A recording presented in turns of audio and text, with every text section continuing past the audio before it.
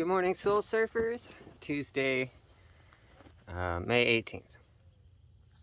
It's Foggy again today, but I wanted to talk a little bit about Dr. Suess.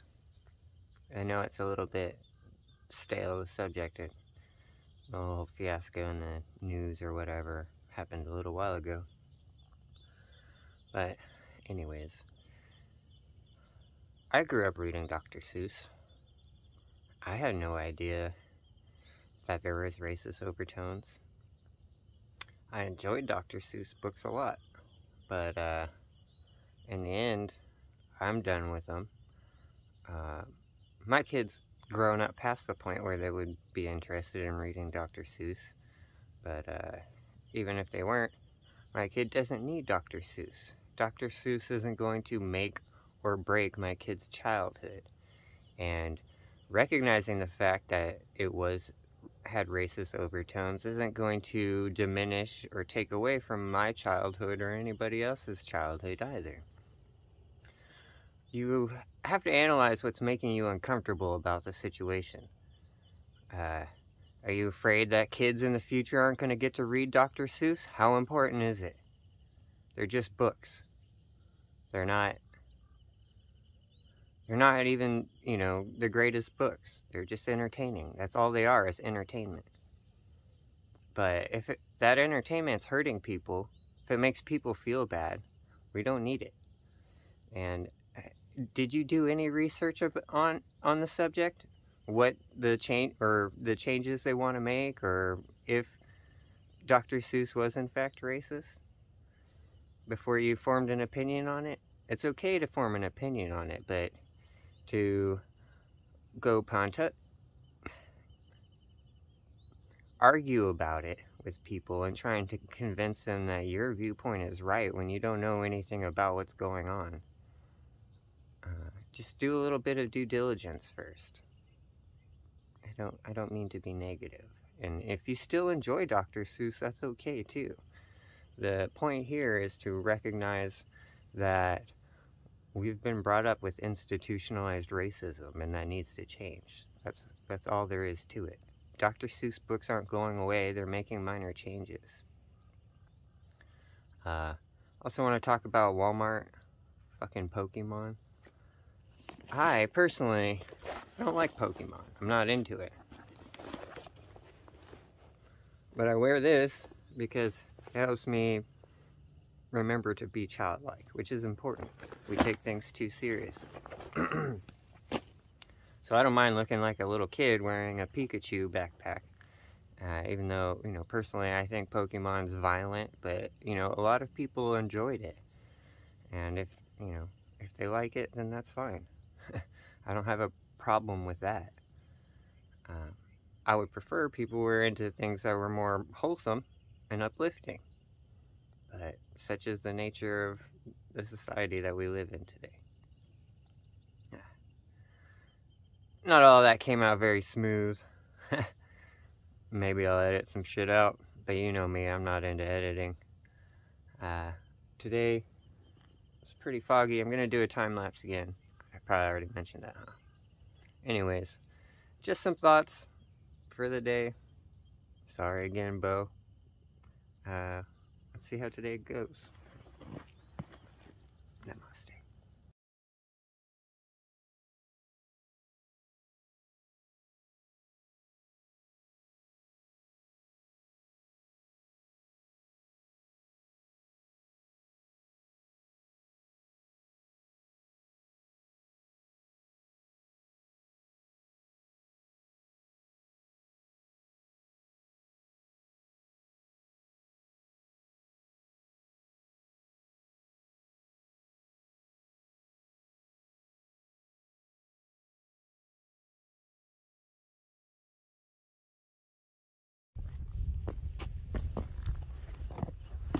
Thank you for joining me today for that 37 seconds of fog.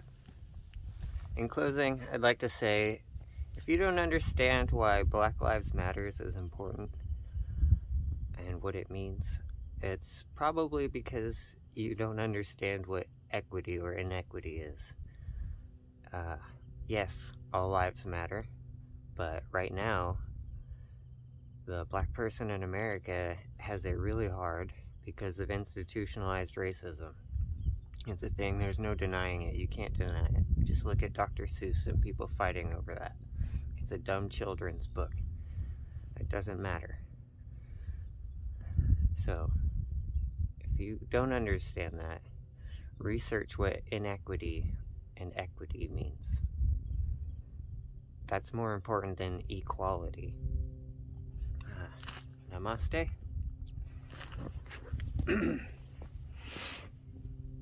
Look at it this way. If you're on a boat and you hit an iceberg and it tears a huge hole in your hull and a tiny hole also, what are you going to fix first? Are you going to sit there and stop the people that are trying to fix the giant hole and tell them that this little hole is important, just as important as the big hole?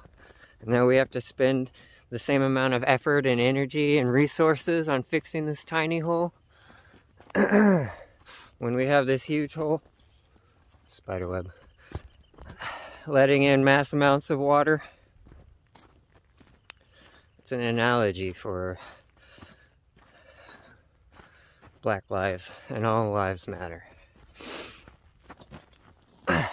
So let's fix the giant hole first, and then we can plug the tiny holes. They say those who don't know their past are doomed to repeat it. Well, I understand history is important, but I don't know that I fully agree with that statement. When you think you know how something's going to go from past experiences, you've already locked in that thing into a certain outcome. When you distrust people, you make them untrustworthy. It's a quote from the Book of the Way, which, as you may well know, I'm fond of. So, maybe a little parable to illustrate what I'm talking about. Say one day there's a knock on your door and a homeless person is there asking to be fed and taken care of. So you do it. And, hold on. So you decide to be charitable and you bring the homeless person in, feed them, let them stay there during the night. The next day, send them on their way. Maybe 10 years goes by. Another homeless person shows up at your door asking for the same thing. And you reference your past experience. So you do the same thing. You wake up. You've been robbed in the night. You used your past experience to let you bypass your discernment. Instead of judging each experience and instance on its own, you let the past color your judgment. So, in this way, we can see that not knowing is the ultimate way of knowing. Then you have to be present and you have to analyze what's happening and use discernment rather than relying on what somebody in the past has decided was the truth of a certain instant or, occurrence. How many times in your life have you been told by something that something was no good and you believed them and you let that affect the choices you made, and then one day you made a different choice and discovered that that thing was good. It was something you were into. It's something you found value in. And that person that gave you that advice wasn't on the same wavelength as you. In that instance, you're letting that person's past experience affect your present and future decisions instead of experiencing it for yourself. Another analogy that I like about letting the past color our present and future. If you take a sheet of paper and that represents your life experiences, everything that's open to you, and you have a bad experience, so take your pencil or your pen, whatever, and draw a line across one of the corners, shade that in. That's that past experience that was bad that you decided you don't want to experience ever again. Those kinds of experiences keep happening. You keep crossing off corner sections of your paper, which represents your life and your life choices. Good morning. And shading them in, and eventually you'll be left with a tiny little window in the middle, or wherever, of what you're willing to experience and let into your life. Everything else you automatically block out.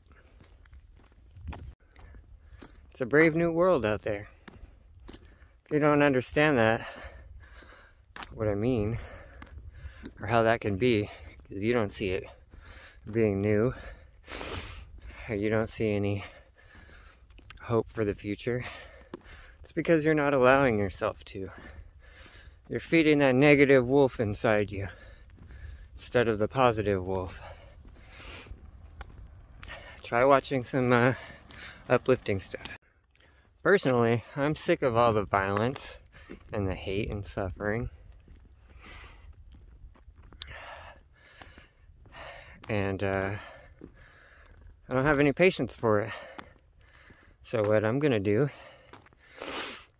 is force the world around me to be positive, because I'm creating my own reality, as each of us is.